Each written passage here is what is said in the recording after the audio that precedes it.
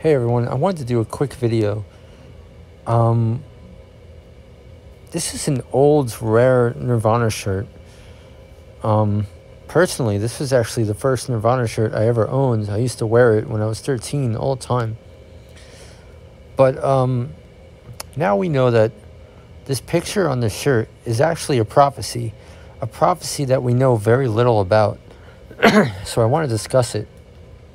So obviously, we see the seahorses, and we see seeming like another planet and fragmented light, other worlds. So basically what I'm trying to say here is what I know this prophecy represents is, what we read of in the book of Enoch. When Zion gets established in New York, for example, it's going to be about people coming together.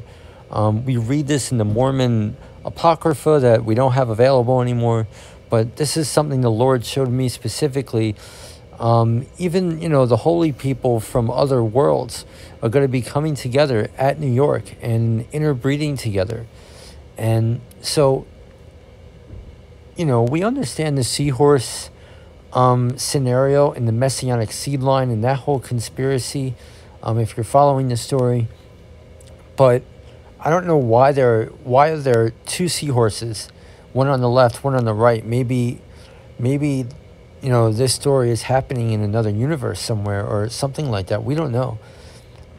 We see little seahorses looking at the larger ones. I think that means generations upon generations.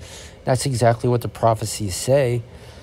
I know it's really a mystery, and I haven't found any answers in Kurt's writings but this is what this prophecy is about. It is a mystery. Why are there two seahorses?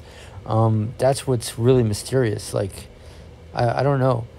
But I wanted to share this. It's pretty cool. And, if there is anyone listening that's interested, you wicked out there that are just drooling, how could I rape and pillage this?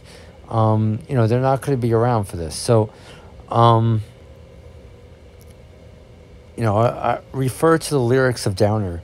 Holy now is restitution to live out your day of fusion. Okay? So if you decide to be wicked, the righteous are going to be redeemed and are going to live 1,000 years, and you're going to be stuck in your 190, 70-year lifespan. You're all going to die out eventually.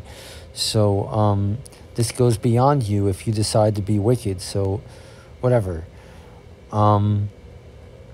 Yeah, so this is a really interesting prophecy, which remains a mystery.